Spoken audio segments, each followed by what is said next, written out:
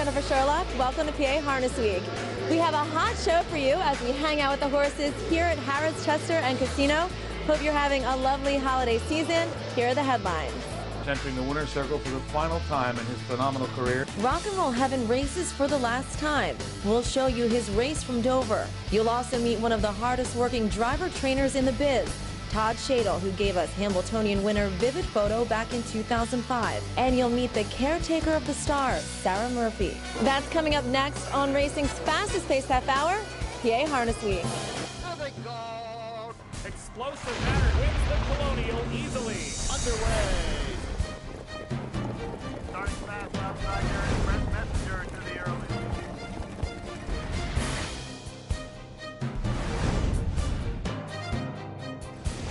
5 and 4 the halftime. Just over 3 to go. At the top of the stretch.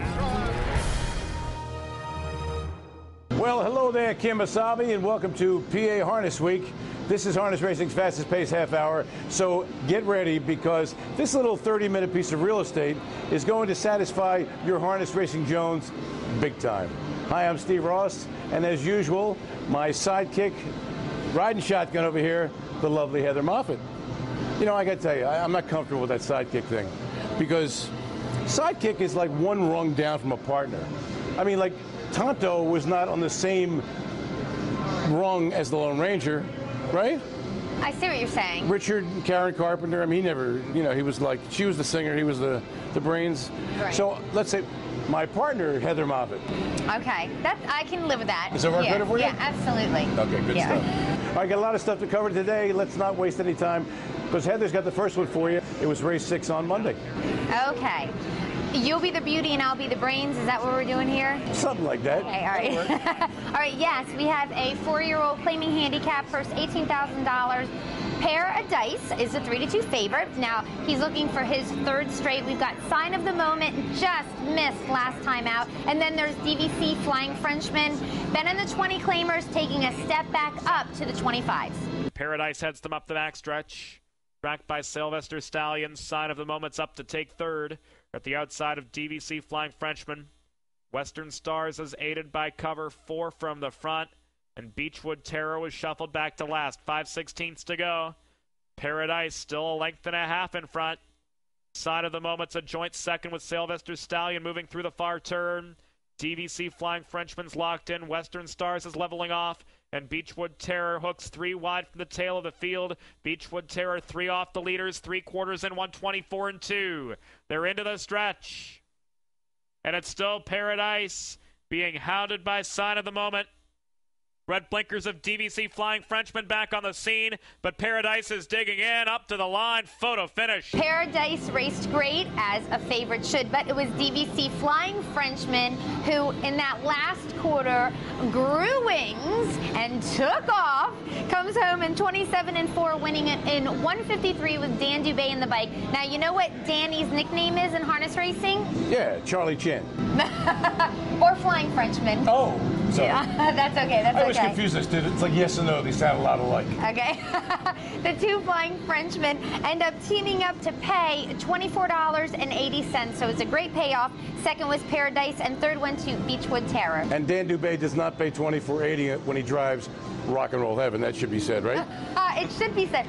We don't want to give away what's going to happen later in the show. Incidentally, where's the rest of your clothes? Oh, well, the shirt was 25% off, so. Is that what it was? All right, let's go to the feature race now. On the same day, Monday at Harrah's Chester was race 12, and it was a goodie. Velos with Georgie Knapp was a surprising 4-5 chalk. Why surprising?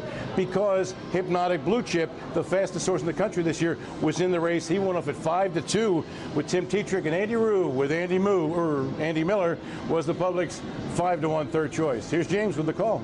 Andy Rue and Pangiorno came away the best from mid-pack. Velos is right with them, and Pangiorno will lead them into the first turn. He's a length in front of Andy Rue, and Velos is eased off into the 3rd spot. Hypnotic Blue Chip came away in 4th, racing 5 lengths off the lead. Clear Vision and Presidential Order are next, and Atokia is the early back marker. There's single file over 9.5 lengths in pursuit of Pangiorno, and now Velos makes the first move. Velos out from third has taken over. Pangiorno yields willingly to the pocket. Andy Rue is relegated to third with 1 lap to go. And the quarter was 26 2/5 torturous seconds. Into the bridge turn, Velos will try to rate a second quarter breather, but Hypnotic Blue Chip's coming after him. Hypnotic Blue Chip up level with Velos, and they battled past a 54 4/2 mile. Now Hypnotic Blue Chip takes over the lead. Velos showed little resistance as 2 lengths back in second. Clear Vision angled first over. Pangiorno's locked in from fourth.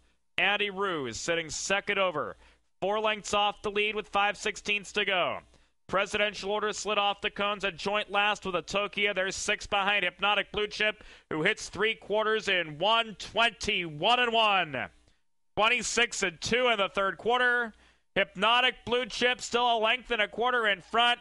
Tetrick's chasing after him. Velos is back on the scene, and Napolitano is asking him for everything he's got too. 150 to go. Hypnotic Blue Chip still a length and a half in front. Pangiorno off at 16-1 with Dan Dube. Left hard and grabbed the front before Velos took a short-lived lead before yielding to Hypnotic Blue Chip, who made the top and led all the way to the wire, winning in 1:49 3.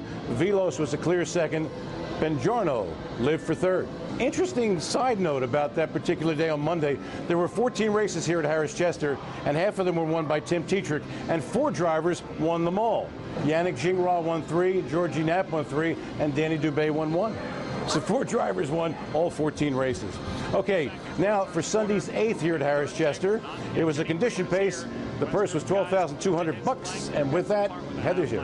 Thank you. We've got Devil's Ivy is the better choice in here. Let me tell you, this horse is so fast coming home. This horse can fly home. Western Guy has been racing at the Pocono and at the Meadows, but he took his lifetime best right here at Chester last year, so he's one to watch. And then Native Justice won his most recent effort. He's taking a step up in class.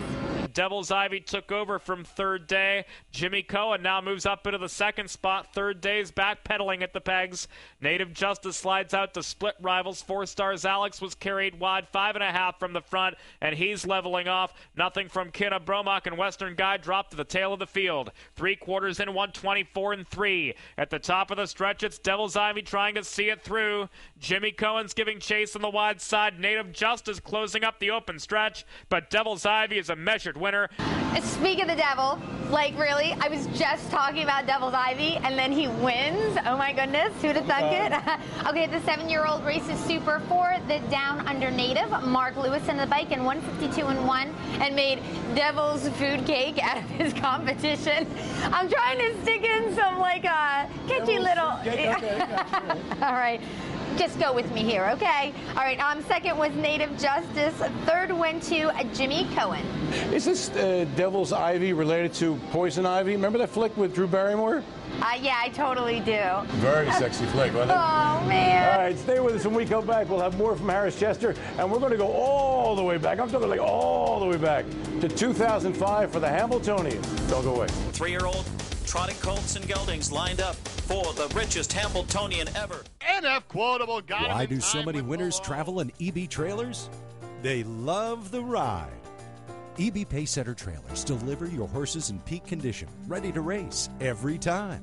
Designed to provide safe and comfortable transport for standard-bred racehorses, EB's Pacesetter Series trailers are the preferred choice of professional standard-bred trainers and breeders nationwide.